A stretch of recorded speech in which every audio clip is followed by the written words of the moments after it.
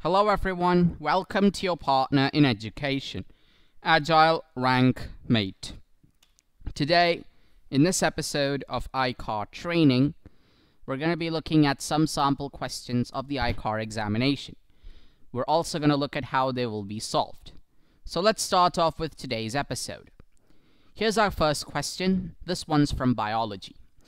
There are two statements given. We need to find out the most appropriate option. So let's look at the two statements. Statement 1 says, all organisms from prokaryotes to the most complex eukaryotes can sense to environmental cues. Now, sensing the environmental cues is what is called as consciousness. So that, and since it's a defining trait for living organisms, that means statement 1 turns out to be correct. So consciousness is something that we consider as a defining characteristic because, non-living things do not express this. Living things can sense the environment around them. So statement 1 is true.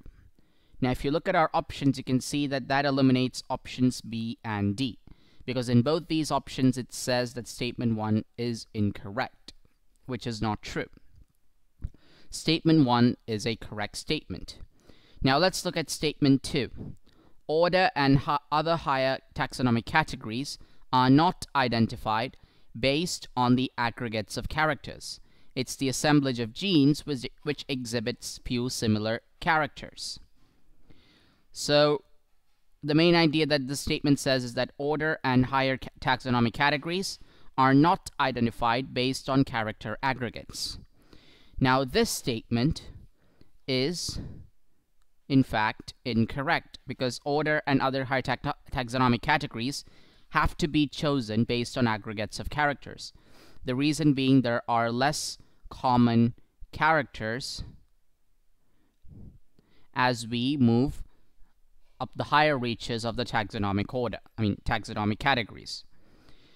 So, statement 2 is incorrect. Now that makes option C as the correct option, because in option A it says both statements are correct, which is not true, because statement 2 is in fact an incorrect statement, while statement 1 is a correct statement. So the only option that describes both of them correctly is option C. Now let's look at another question. We need to find out the genes involved in turning on or off the transcription of a set of structural genes. So what do we call these kinds of genes? Operator genes, polymorphic genes, redundant genes, regulatory genes. So let's look at the definition for each of them. Option D, regulatory gene, is referring to a gene that controls expression of other genes. So that means option D is incorrect. Now let's look at option C, redundant genes. A redundant gene is defined as a group where multiple genes are required for the same function.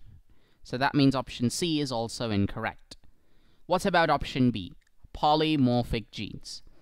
Polymorphic genes are those genes where more than one allele of the same gene is exhibited in one person. So for example, in blood groups, you have cases where you get AB blood group. This is where both the A allele and the B allele are present together. So option B is also incorrect. The right answer is option A, operator genes.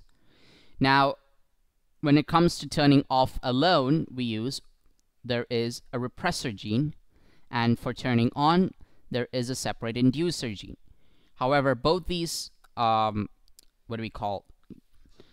these genes act on the operator gene in order to turn it on or off.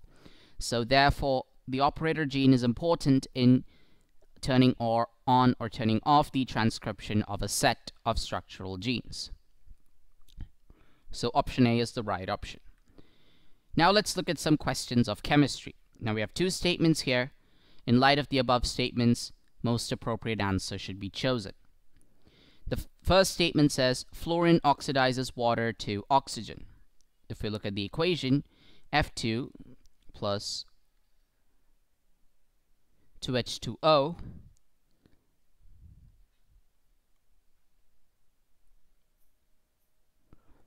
gives you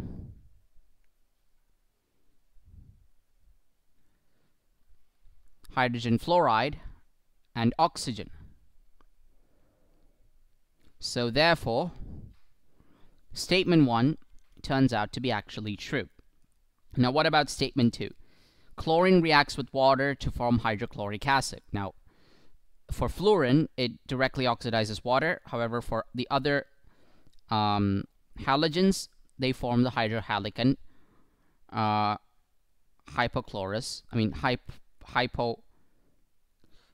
acids. So let's look at chlorine as an example. Now this is the skeletal equation. Chlorine plus water gives you HCl plus HOCl. HCl is hydrochloric acid and HOCl is hypochlorous acid. So therefore, as you can see, statement 2 also is correct. So therefore, since both statements are correct here, option A is the right option. Now let's look at the final question for today. Which of the following options related to sulfuric acid is incorrect? Highly volatile, strong acid, high affinity for water, oxidizing agent. Now, sulfuric acid is H2SO4, and when concentrated H2SO4 is heated, it gives off nascent oxygen. Now this nascent oxygen is described as a strong oxidizing agent. So therefore, sulfuric acid being an oxidizing agent is true, which makes the option incorrect. We need to find out the incorrect option here. So it's not the answer that we're looking for. The answer we're looking for is the one that's incorrect with respect to sulfuric acid. Now what about option C? High affinity for water. We know that H2SO4 is also described as a dehydrating agent, which means that it absorbs the water. So that means that statement is also true. So option C is also not the answer we're looking for. Option B, strong acid. This is a fair giveaway. Sulfuric acid is one of the few acids that are strong. Others include hydrochloric acid, nitric acid, oxalic acid, etc. So, since it releases a lot of H+ ions, so that means option B is also a true statement, so it's not the answer we're looking for.